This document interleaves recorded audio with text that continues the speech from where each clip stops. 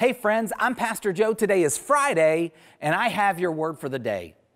Do you have a go-to advisor? Do you have a go-to counselor? Do you have somebody in your life that you can receive advice or bounce plans off of? For those of you that have been successful in life, I would bet that you've been successful because you have people, advisors, counselors to listen to your plans and objectively offer pros and cons and clear-cut advice and even caution. Solomon writes in Proverbs 15:22, "Plans go wrong for lack of advice. Many advisors bring success." Did you know that many successful high school athletes who are going to play at the collegiate level are taught to not play for a school, but to play for a coach? See, to play for a coach that is going to give them advice, correct bad habits, and push them to do their best is better than playing just for a school. So who can you go to for advice? Who is your coach?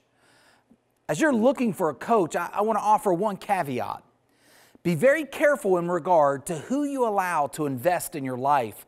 As followers of Jesus, we should always pray diligently to find the right person to coach us. Worldly coaching and worldly counselors could actually hurt a followers of Jesus' walk with God because their advice is not based on the Word of God. Many coaches and counselors in the world will actually encourage selfishness.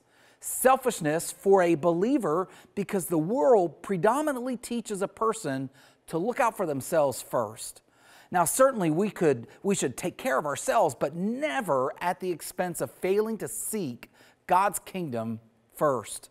So if you do not have a counselor, a coach, or an advisor for your work life, begin to pray and ask God to provide one for you. Maybe it's your employer, or maybe it's somebody from another business just like yours.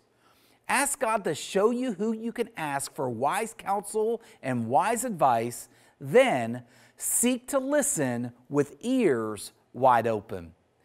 If today's word for the day has blessed you, like it, apply it, or leave a comment. God bless.